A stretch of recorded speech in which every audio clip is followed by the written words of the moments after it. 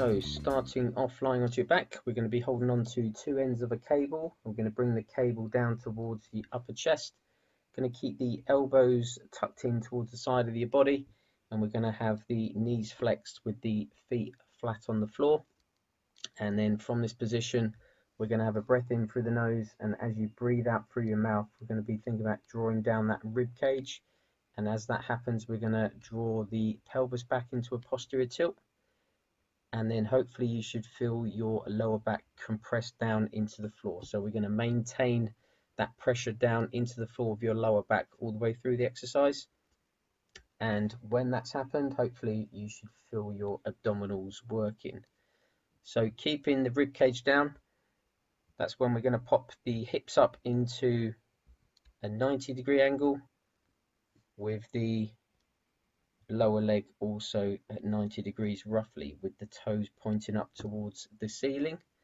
So maintaining that position, that's when we're going to go straight up with the shoulders, so fists up towards the ceiling.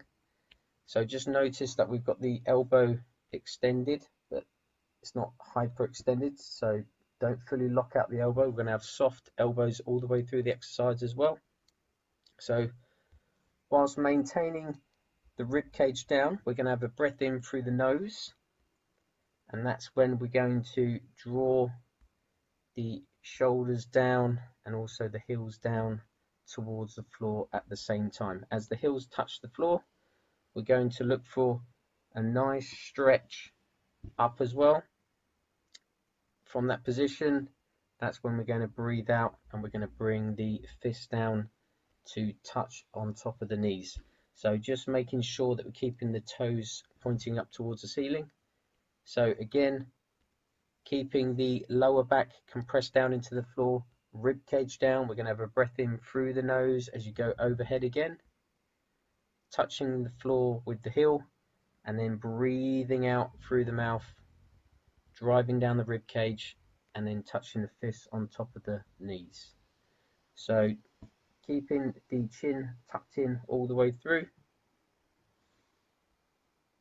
Nice stretch overhead. Try not to let that rib cage flare up too much. Try and keep it down as much as you can.